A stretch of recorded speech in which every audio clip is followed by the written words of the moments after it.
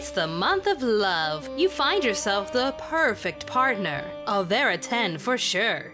But they don't have NordVPN to protect themselves and their online data. Do you want to risk it? This video has been sponsored by NordVPN, an amazing virtual private network service that can unlock all sorts of content with just a simple click. All you really have to do is open up NordVPN, click on whatever country you'd like, and voila! Now you can watch any anime you want without region locking stopping you. With over 5,500 servers in 60 countries, you're safe to explore all sorts of streaming services from all around the world. And thanks to NordLynx, you won't have to worry about lagging or bandwidth issues at all. You can even use NordVPN on multiple platforms such as Windows, Android, iOS devices, and more. I'm still using it. Whether for streaming or just to protect myself, I've been using NordVPN for years, and I highly recommend them. Right now, NordVPN is celebrating their birthday, and they want to celebrate with all of you. If you use my special link and purchase any 2-year plan, you will get an additional 4 months free with your purchase. You can either select the standard deal with NordVPN alone, the Plus deal which includes NordPass, or the complete deal which includes NordLocker too. No matter which package you choose, if you use my link nordvpn.com/animeamerica, you can get 2 years of service and an additional 4 months for free. It's risk-free with Nord's 30-day money-back guarantee, and it's a wonderful service that I personally love to use. Again, just go to nordvpn.com/animeamerica or click on the link in the description box today.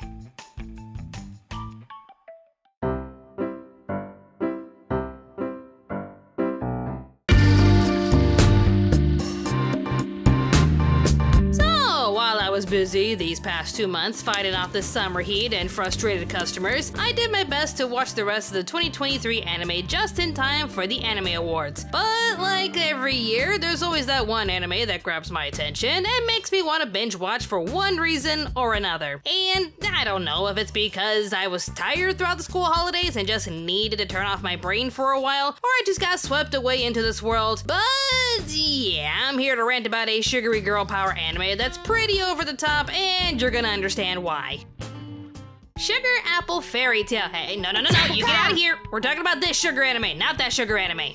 Sugar Apple Fairy Tale started off as a light novel series written by Miri Mikawa, illustrated by Aki, and published by Kadokawa Shoten around March 2010. After 2 different manga adaptations were released throughout the decade, an anime was finally produced and animated by JC Staff, the same studio that brought you Maid Boss, Gangsta Daddy, and Bruno. Cause we don't talk about this one. Sugar Apple Fairy Tale is based in a world where humans and fairies coexisted in harmony until a great war caused mankind to treat fairies like slaves. If a human is able to capture and keep one of the fairies' wings, they are forced to do whatever the human wants them to do or else suffer painful torture. Just what I expected from a show called Sugar Apple Fairy Tale, agony! Some humans don't really follow this mindset like our main protagonist, Anne Halford. She dreams of creating a world where humans and fairies can coexist again and is working hard to become a silver sugar master, which is a high rank given by the royal family to sugar artisans like her with great talent. This right here is our childhood friend, Jonas. Marry me, Rebecca!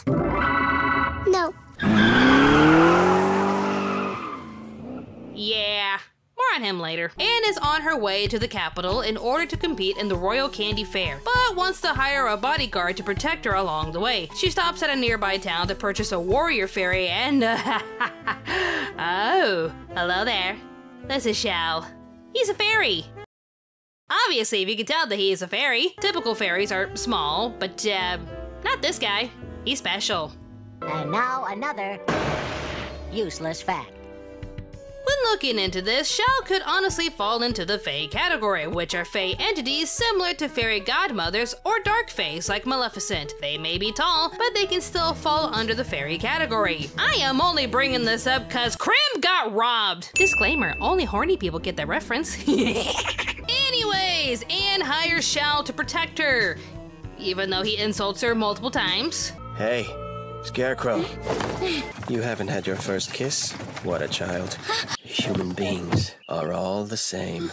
So I thought I'd find myself a stupid one. And in the last few years, You might be the most foolish human I've met by far. Ooh, it looks like we got ourselves here a genuine, bona fide, certified tsundere king right here. Like Vegeta. From here on out, Anne makes her way to becoming a silver sugar master despite facing a cruel world full of hardships, obstacles, and bitches. This show has plenty of them.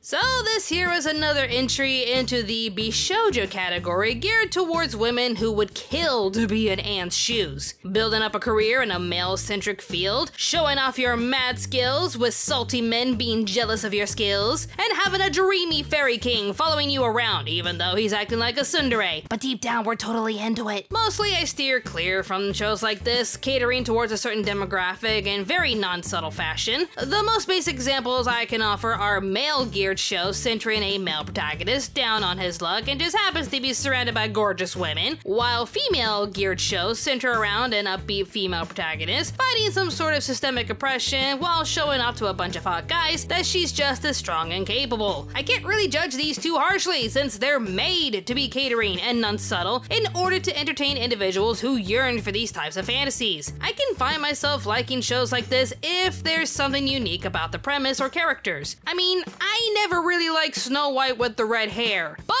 I did like Saint's magic is omnipotent. I'll go into a tangent if I had to explain the differences, but my point is this. Sugar Apple Fairy Tale is more like Snow White with the red hair, but in a campy and over-the-top way that entertained me more. What exactly do I mean by all of this? Well, here we go. Anne wants to be a silver sugar master and bring peace between humans and fairies. As long as she stays positive and works hard, her goals are pretty achievable. But she lives in a world surrounded by petty, obnoxious, self-centric asshats who want to see her put down into her place and stay out of their way. It's not that subtle, it's just flat out ridiculous. Like, these guys will bully her, belittle her, steal from her, send hungry wolves towards her, blackmail her, spread lies about her, ruin her career by dipping her hands into hot molten sugar. Okay, fellas, y'all need to simmer down now.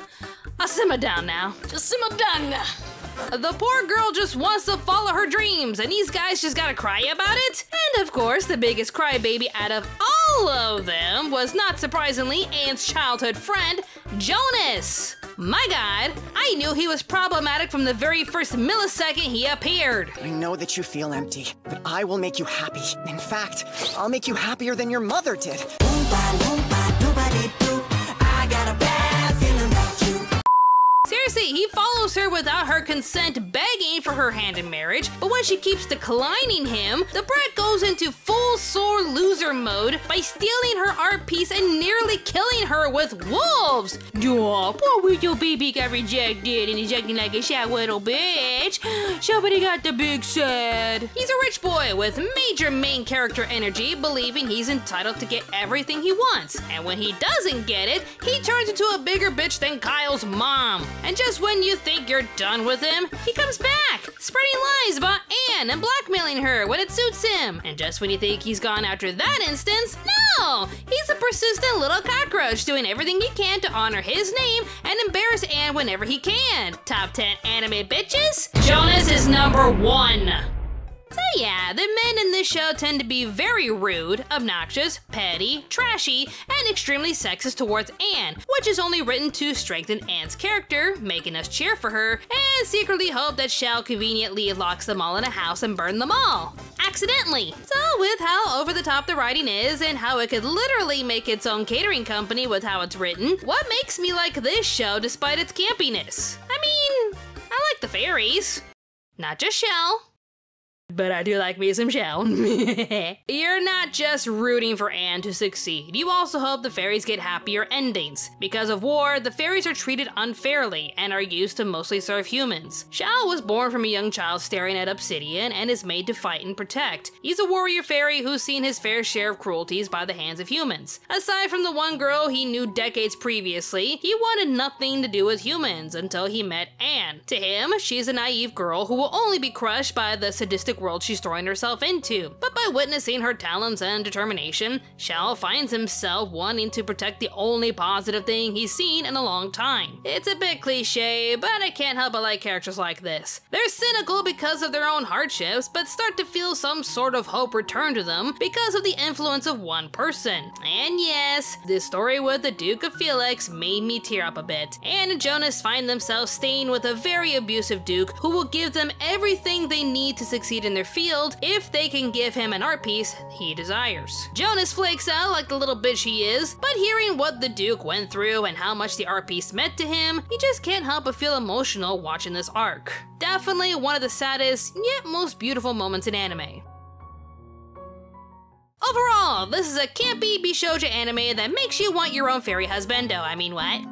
It's another girl-centric show packed with girl boss energy and asshole men, but it's too cheesy to hate it. Besides, with a positive character like Anne, a tsundere yet sweet partner like Xiao, and with a sweet story like the Duke and Christina, I honestly find myself liking this show. Plus, the artwork and animation that goes into Anne's sugar sculptures are simply beautiful. So yeah, it's a cheesy story with good animation and some good voice acting. With all of that, I'd recommend it for anyone who just wants to turn off reality for a bit and enjoy some cheese. Like I said in my Tribe 9 review, why judge a product for being over the top and extreme if that was their aim? It's not taking itself seriously, it's just a short story about a girl chasing her dreams surrounded by assholes trying to take her down, and she has fairy friends to help her out. To each their own, but this is one of my guilty pleasures now. If you're in the mood for some sugary sweet drama with fairies and love, you should check out Sugar Apple Fairy Tale.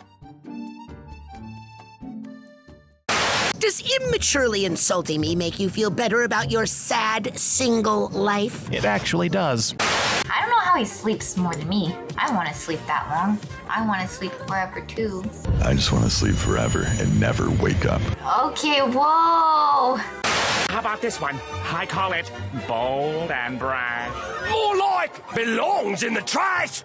I may not know my flowers, but I know a bitch when I see one. Hello, little fairy.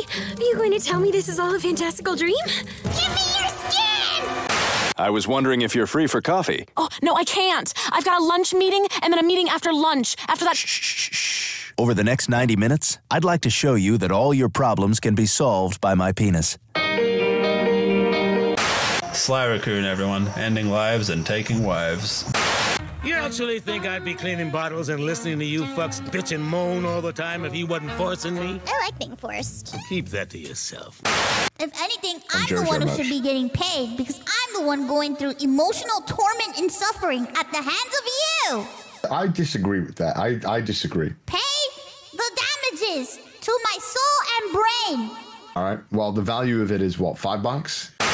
What did you expect fairies to do? I thought they did nice things, like granting wishes. Huh? Shows what you know, don't it? What you currently have in your mouth is art! Want to know how much I love you? Want to know how much I don't give a shit? Oh, little baby crying? Oh no! Oh, you're gonna be all boo! Oh, do you have the big sad? Nobody will ever understand the torment I feel. The torment of an extremely attractive ninja who is lusted after by pretty much every girl he's ever met.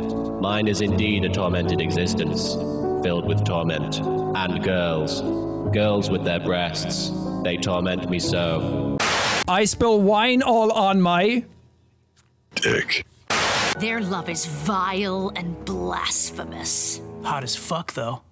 And now my question to you. Is there a show you know is campy and stupid, but you just love it anyway? What's your guilty pleasure anime? Let me know in the comments down below. I do want to say I'm sorry for the delay in videos. The summer holidays used to be more tolerable, but this year was a lot more demanding and tiring. Now that it's over, I can get back to work making awesome videos for you all, so stick around. Special thanks to my amazing Patreon supporters for keeping this channel alive. YouTube really doesn't like it when you take a break, so I appreciate you all sticking around to help me out. And of course, thank you to everyone for watching this video. More awesome videos will be on the way, so stay tuned to Anime America.